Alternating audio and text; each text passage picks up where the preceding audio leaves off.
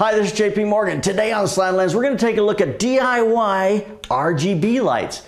Not that these are lights, you can change them from red, green, blue, but at Home Depot, I noticed they've got these lights. They're LED bulbs, they're like $9, and I can put them in my clamp light, and I've got a beautiful blue light, or a green light, or a red, or a yellow. So this is going to give us beautiful colored light on her face, and give us the ability to give us a contrasting color or a primary color in the background.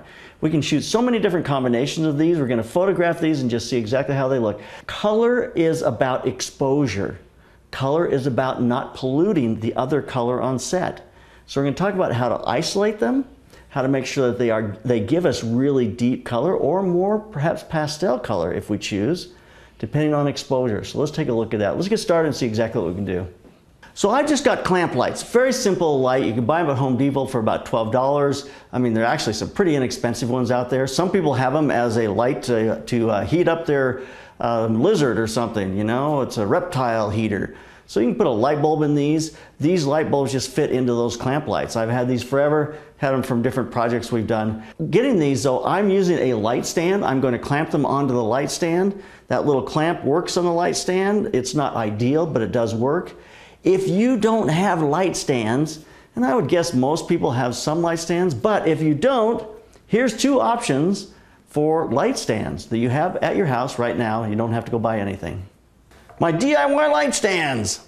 This is just a broom that I've set onto a chair, and then I clamped it. I put a piece of cloth down there so it won't ruin my chair.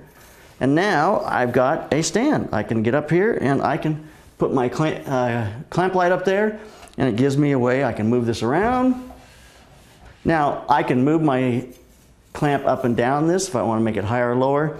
Is this ideal? No, it's not ideal, but is it free? Yeah, it is. You have this in your closet and this at your table. So it's a great way to have a stand, and it's not too expensive. Actually, it's not expensive at all. This right here is not a bad way to go. This is just a lamp, standing lamp.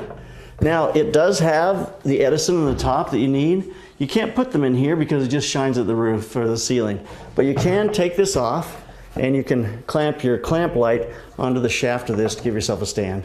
I've seen people do that before. Take the lampshade off and use that as just this as a post. I've seen them that have the ability to adjust, but that's an inexpensive way to get a light stand if you don't have one. So the first light I always start with is the background light. I'm going to throw that background light up. It's going to be off to one side. I know it's going to gradate on me. It just is. I could maybe put it on the floor and shine it up at the floor if I want that light to be a little more even. But I think it's going to look nice gradating from right to left. I'm now just going to plug in my green up front. Now several things can happen here. If I bring this light way around, I get a lot of light on the side of her face, I light her ear. It's not as graphic as I want it to be. As I bring this around and just get it past her ear. Now if I'm down here, I just like the shadow on her shoulder there. But look at my background in the back. This light is feathered towards that background. If I feather it away from the background, I'm going to isolate the light from this one off the background, and that's going to create a much better red back there. Much nicer red. Now if I feel like the intensity is better here and I really like that there, I can just take a card and I can, on another stand, I can put a card in here and I can cut that light off from the background so that I really keep a clean color in the background. We want to keep these separated from one another as much as possible. So there's the difference. But right now I've got it feathered enough that I think that works really nicely right there. Let me look at that. It looks really nice. I just feel like I want to bring it around a little bit so I don't have so much on her ear. And that's going to allow me to feather this a little more away from the background.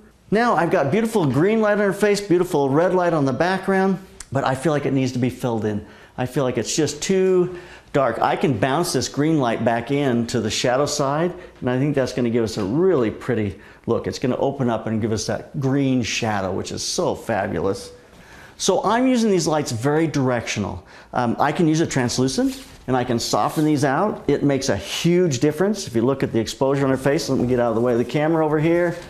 That translucent, and especially depending on where I put that translucent, if I get it out more towards the front, if I get it more towards, if I come back here, it's going to be a little less so. If I move it out here, it's going to be It's going to open up that front a lot. So you can change the quality of these lights. I think they look really great with just directional light and this kind of fill here. Turn towards me a little more again, right in there. Chin down just a little bit.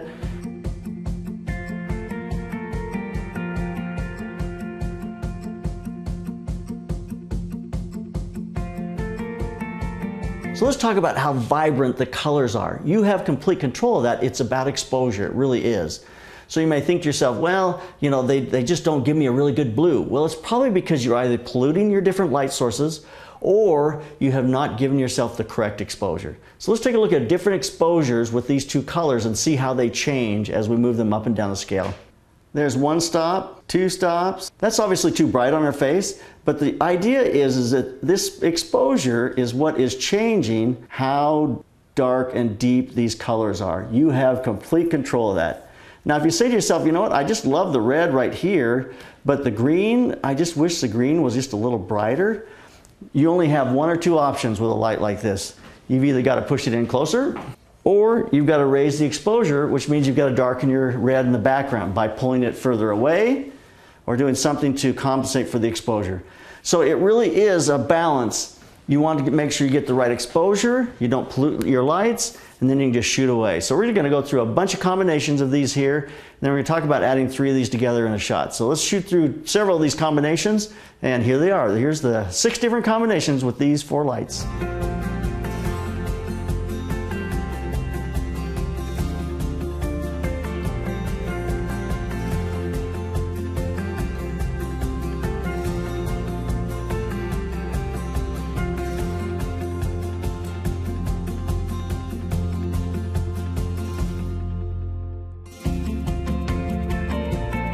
So I'm going to add 3 lights together now. We've got the blue on her face, we've got the red background, which I like that combination. I think it looks really nice. But I'm going to just put this yellow light right behind her and just give us a little bit of rim light on her hair, maybe a little bit on her shoulder. So let's just put that yellow light right behind her here. Now you got a combination of 3 lights here, which I think is really pretty. We see the rim on her hair, we see the blue on her face, red on the background. Again, it's a matter of keeping these isolated from each other. If I bring this in, it's bringing really yellow fill light into this. So I'm going to take this out completely, let the front go kind of dark.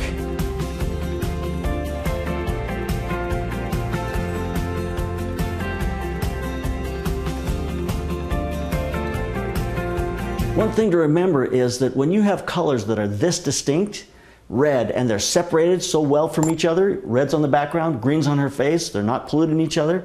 When you go into Camera Raw in the HS module, you can change each one of these colors individually. You can make them more red, less red. You can also go and you can brighten up one of the channels, make the green a little brighter, a little darker. You have complete control of this when you get into Camera Raw. I think Camera Raw works really well for this kind of a setup. Just gives you complete color control because you have isolated everything, which allows you to control it in the edit completely. So there you have it, using inexpensive LED RGB lights from Home Depot. It's a great way to work, inexpensive way to work, but just remember those 2 principles. 1, don't let the color pollute each other because your color won't be as vibrant, it won't be as nice. So make sure you flag them, make sure you pan them, just keep them off from each other so you get beautiful color. Also, your color intensity is built around your exposure. The longer your exposure, the more light you give, the lighter the color. The shorter the exposure, the less light you give the sensor, the more intense the colors. And then you get into Photoshop, go into that HS module, get in there and play with each color, and you can really make these into the strong color you want. It's just a fun look and a great way to play when you're doing a portrait using RGB lights. So keep those cameras rolling and keep on clicking.